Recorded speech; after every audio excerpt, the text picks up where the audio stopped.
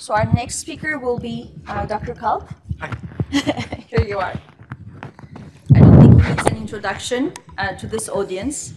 And for the sake of time, I'm not going to give a long description of the achievements of each speaker, but please find them in your booklets and please read them. And we're happy to have Dr. Kalb as our speaker. Thank you. Thank you. I just want to start by thanking Hande for putting together this wonderful symposium, which has really a life, and it's really terrific to be here. So I'm going to talk about a subject that I really don't know much about, and this is the first time I've given this talk, so it may last about 14 seconds, and then the whole thing's over. So membrane traffic defects are very common in neurodegenerative diseases. And let me just begin by the most simple understanding of what membrane trafficking is about. It's a way of moving things out of the cell or moving things into cells. Let's see if I could, So the so-called secretory pathway begins with endoplasmic reticulum, where the proteins are generated that are going to be, let's say, secreted.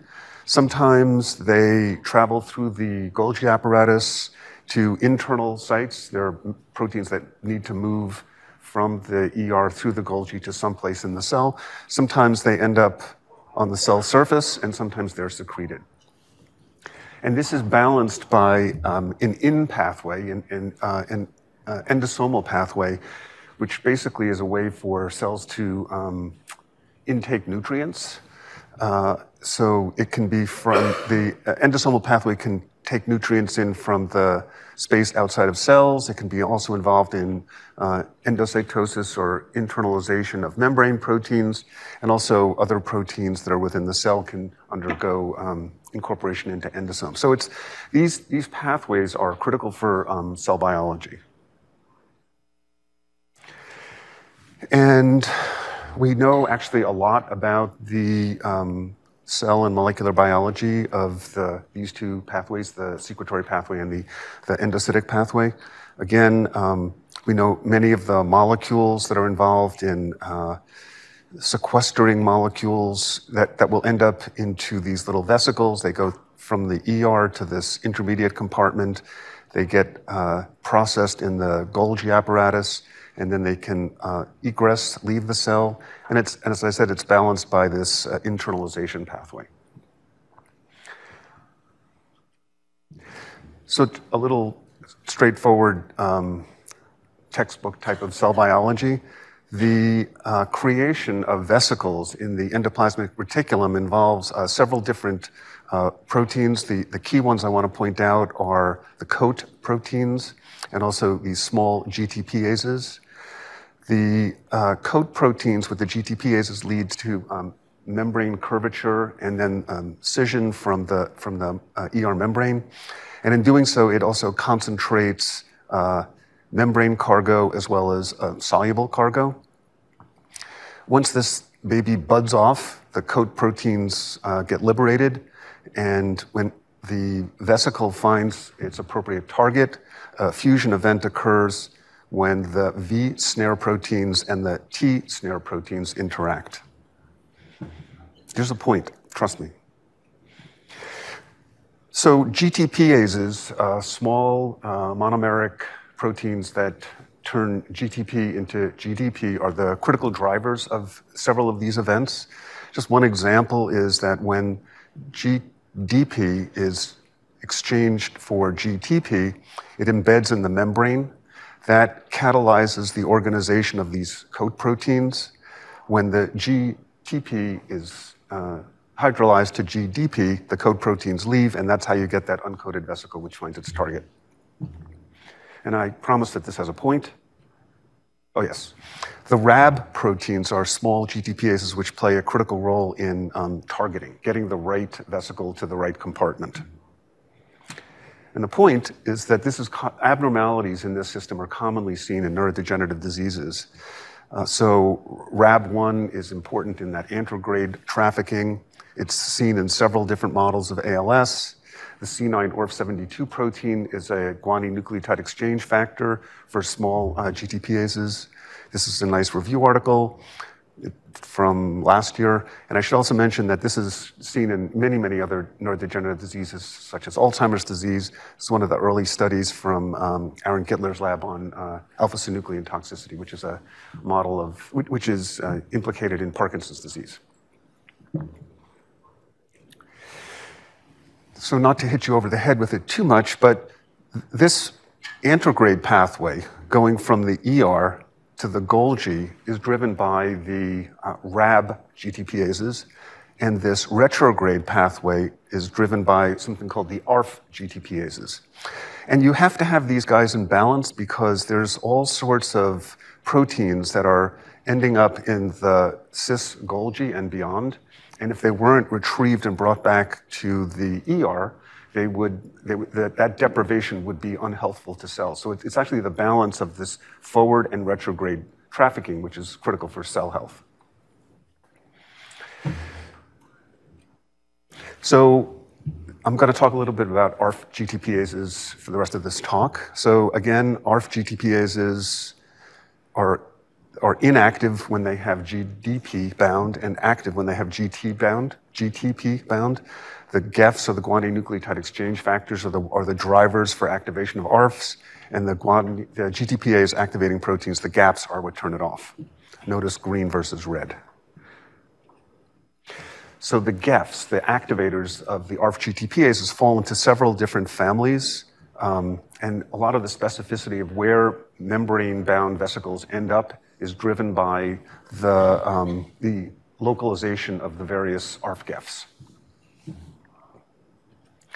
So more than 10 years ago, I happened to be snooping through this journal, and Michael Famulak's group in Germany developed a drug which inhibited one of the ARF GEFs, one of the families of ARF GEFs, this so-called cytohesin family.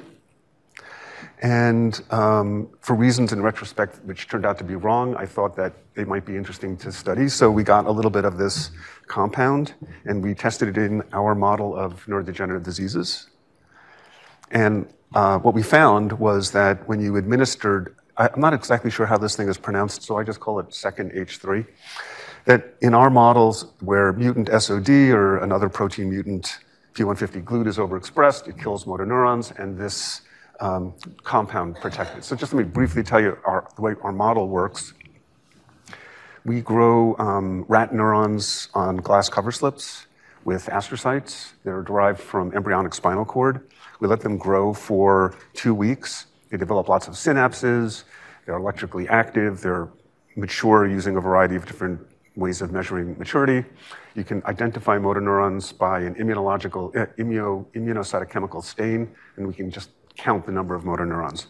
So in this model, when you express mutant SOD, a gene that causes familial ALS, you get motor neuron death. This drug protects against it. Okay, so that's kind of interesting. In another model, this was work that was done in Justin Achita's lab. This is a C9 model system. In this model, the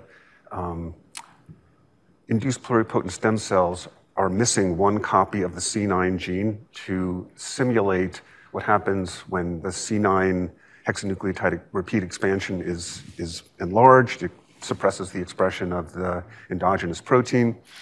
And this assay is to just monitor the survival of, Justin's team monitors the survival of motor neurons over time. And the green are the controls. So this is over time, you get a sort of a slow decrement in the number of motor neurons. If you're from the C9 model, there's an accelerated death of motor neurons over time. One of the drugs he discovered in his screen was this compound in red. And it turns out that second H3 in this model was equally protective. So that's kind of an interesting thing too. That's a frog. So it's nice to work with drugs, but genetic tools are probably better. So it turns out that the cytohesins are very conserved at the amino acid as well as nucleotide sequence, but we were able to find a consensus sequence that we could target with a microRNA. And it turns out that when we generated this microRNA, it indeed knocks down all 3 cytohesins. And when we express that cytohesin knockdown in a microRNA in a virus, it protects against mutant SOD toxicity. So this is just a higher dose. So now, by a drug, by genetic knockdown, we can reduce the toxicity of mutant SOD, and in a different model system that appears to be important for C9 disease, it also appears to be protective. Okay, what is that associated with? Well, it's associated with a reduction in the abundance of both misfolded SOD as well as aggregated SOD. So there's an antibody that recognizes misfolded SOD, and the abundance of that species is reduced in the presence of the drug, also by the knockdown of the cytohesins, as well as also a reduction in the abundance of soluble and insoluble SOD. So it's protective in a couple of different models, and it's associated with a reduction in the abundance of the bad protein. Okay. So cytohesins are the GEFs. They are the things that activate the ARF GTPases. The ARF GTPases are actually 5 or 6 different proteins. ARF2 is preserved in mammals, in rodents, but humans do not have an ARF2. So if you reduce the activity of the ARFs by inhibiting the GEFs, then you should be altering the activity of one or more of the ARF GTPases. So our goal was to reduce the abundance of each of these individually and see what happens. Turns out there's a little bit of a problem, which is that the amino acid sequence of the ARF GTPases is incredibly similar. In fact, it's almost hard to find out where they're different, but there are a couple of places where they actually are different. But mostly at the amino acid levels, they're super conserved. Fortunately, at the nucleotide level, there's a little bit more wiggle room. And so a very talented senior scientist in my lab, Lei Zheng, who's actually not in this country anymore, developed microRNAs that could knock down individual ARFs. And let me just point out to you that he was able to develop a tool that knocks down ARF1 specifically, but none of the other ARFs, also for ARF2, ARF3, ARF4, ARF5, ARF6. And then he was just showing off when he made one that could knock down all of them. So now we had a tool that we could use to manipulate the ARF expression, not the guanine nucleotide expression, not the guanine nucleotide exchange factor, and see what that does to toxicity. So one of the things we were curious at was, does the abundance of any of the ARFs differ in cells that are wild-type cells, like maybe they'd just be expressing a reporter protein, or maybe mutant SOD or mutant TDP43. So this was a little bit of a tricky problem because there are no antibodies that can distinguish ARF1 through 6.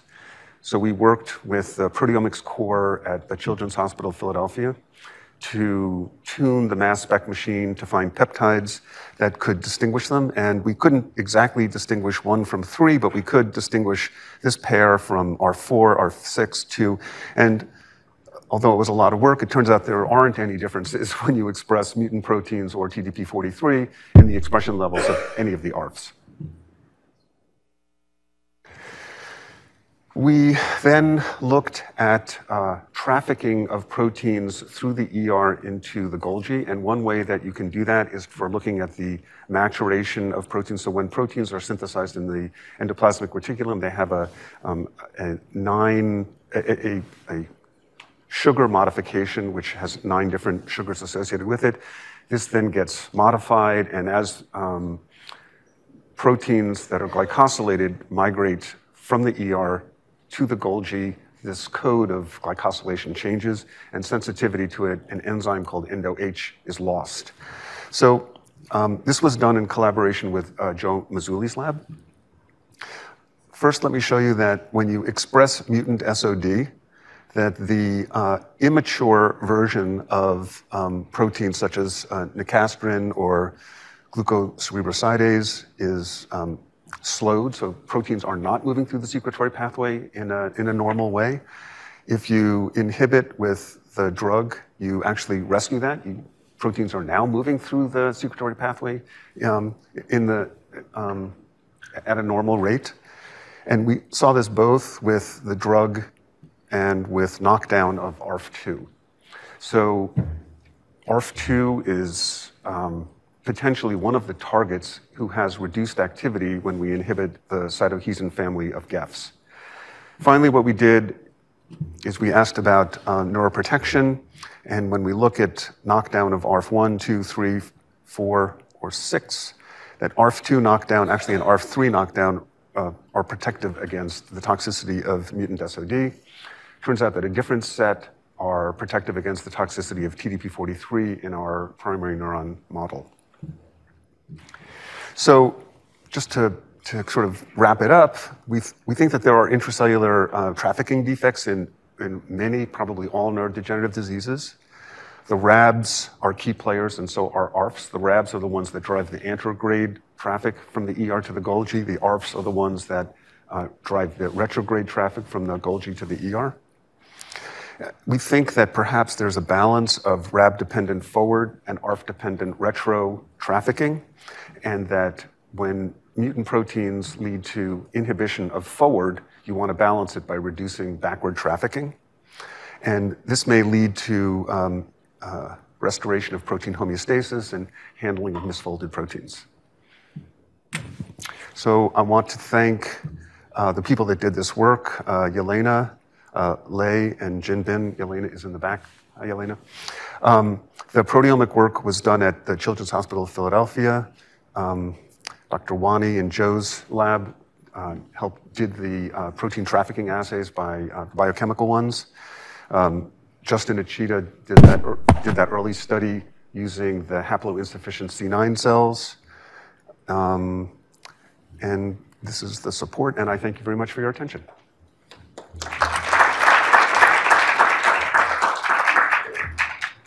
So maybe we can open again for questions. Fire when ready. Yeah. Okay. Okay. I killed them. So in your opening slide, you mentioned about those small GTPase is very important for endocytosis and as well as exocytosis. And the compounds that you actually used in your studies, how are they related? Or are they also acting on the small GTPases? And if they are, or if they are not, is there a compensation mechanism that you can use? So this is, to me, a very complicated area. The trafficking is not sort of my area, but this is kind of where it has ended up. I think that it's very likely that there are compensatory changes when you remove one piece out of the system. I would imagine that others take the place. The defects in anterograde traffic appear to be a common theme. As I mentioned, there's actually a fairly rich literature about that. I'm not familiar with anything on the retrograde pathway. Are there any other questions? Really interesting, Bob. I'm wondering about the haploinsufficiency effect on the C9 line. So that was, just to make sure I understand it, was that the small molecule was an activator of? So the Justin Achita's line is haploinsufficient for C9. He did a drug screen, and he found, his best drug was what he showed. And I just sent him some of the GEF inhibitor, the second H3. It's a GEF inhibitor. Yeah, and it has the same effect. So do you know, has he or have you guys tested it in a non-haploinsufficient line? I'm just wondering because that would tell you how relevant this pathway is in cases where you have the mutation. Mm-hmm, mm-hmm. So what phenotypes would you look for in a? I think Justin has a beautiful survival assay. Just a survival assay. That same assay, but instead of the haploinsufficient line and his C9 lines. Yeah, that's a good idea. It could also be a nice way to decipher how significant haploinsufficiency is. Because it seems like your molecule, and I think it's also true for his molecule, it seems to be activating endosomal trafficking. Mm-hmm. Yes, that's a good point. I should do that. Okay, thank you.